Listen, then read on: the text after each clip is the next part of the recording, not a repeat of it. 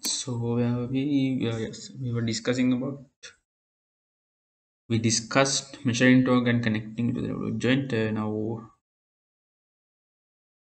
what we have left is to make sure that the angle velocity between the rod, angular velocities of the rod and the motor are the same. So we'll do that by measuring the angular velocity of the revolute joint and specifying it across the DC motor. Now you might ask, why can't we just measure the angular velocity around the DC motor and specify it as an input to the revolute joint?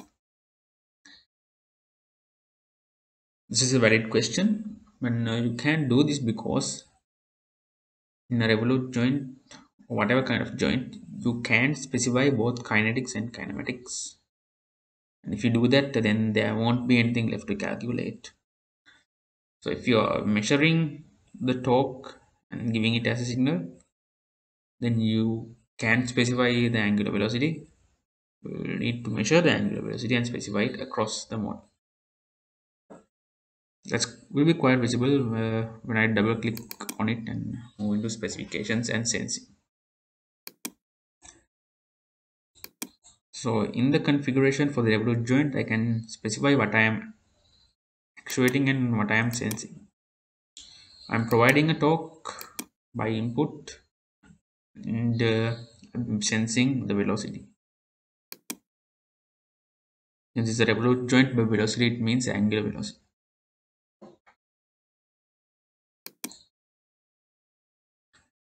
And when I do that, two more ports pop up in the revolute joint block, and these two are signal ports.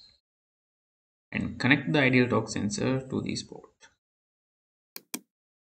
But I'll leave it till later. Notice the directions of these signal ports, one input and one output. Right. So we can measure the angular velocity from this revolute joint. And how do we specify it across the motor? For that, we'll be needing an ideal angular velocity source.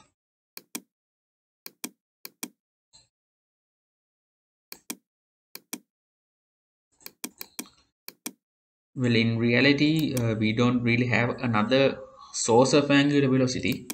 It is just a kind of tactic or strategy that we'll use to specify a measured angular velocity across the model. Even though it has the name velocity source, it doesn't mean there's another something generating an angular velocity. It does not mean that. And this needs to be connected in parallel to the motor.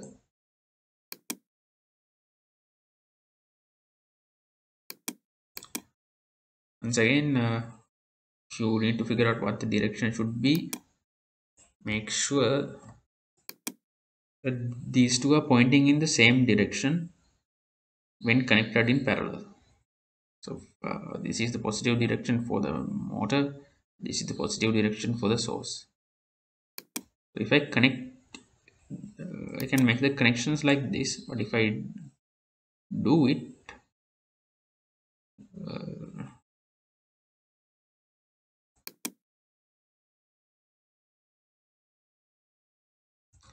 then this would be left dangling. So what I'll do instead is connect the C's together first, connect these two C's together first and connect the R and C, just so that these sensors and specifiers existing quite a clear circular path. And afterwards I'll make the signal connections.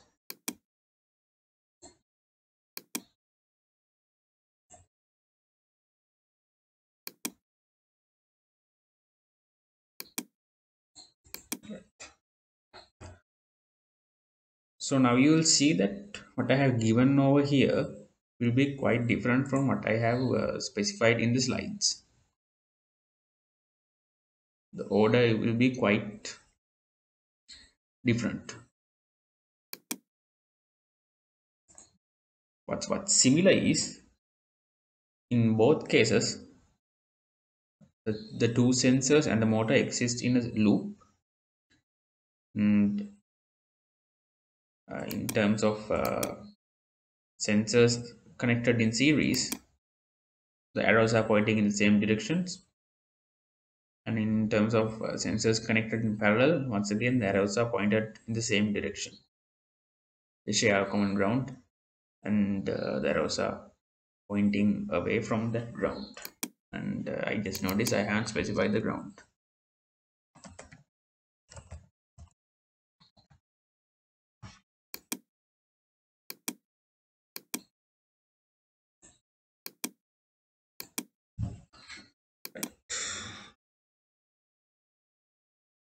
If you recall what I just said, and you'll see that both diagrams have those two same characteristics. You can make the comparison on your own time. So well, that's all with regards to making the interface or making the coupling. And let's see what else we have remaining to do. So we specified the revolute joint, we specified the rod, we specified the motor. Yes, we haven't parameterized the motor or the constant voltage source. As I can remember, we were dealing with 12-volt motors. Let's specify the voltage. And after doing it multiple times, I kind of remember the parameters for our DC motor as well now. We'll not look up the datasheet.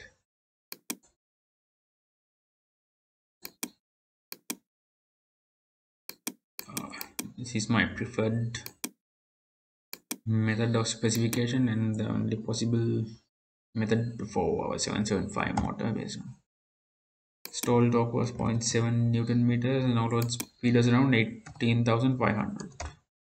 This is supply voltage of 12. And I'm not specifying these things. These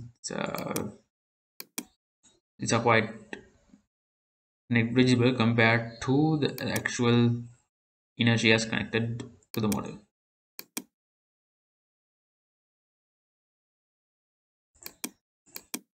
Right. Yeah, we specified the geometry and the inertia joint. Nothing to specify in these. If you want to know what these things mean, just right, look it up on the help. All right. Now I remember that we haven't specified the direction of gravity.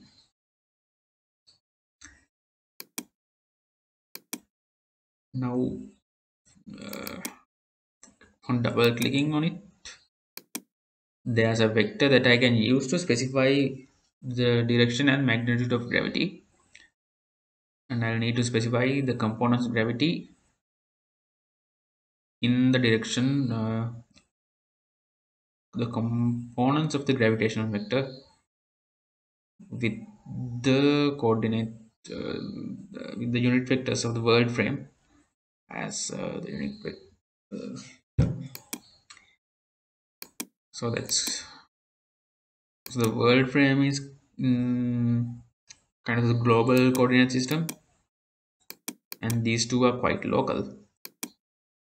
And figuring out the exact direction I need to specify the gravity in based on by doing some analysis is possible but a quite cumbersome task. What I'll do is I can bring up graphical visualization, and through that visualization I'll figure out in which direction I need to specify the gravity. So that's quite an useful tool if you are dealing with complex systems as well.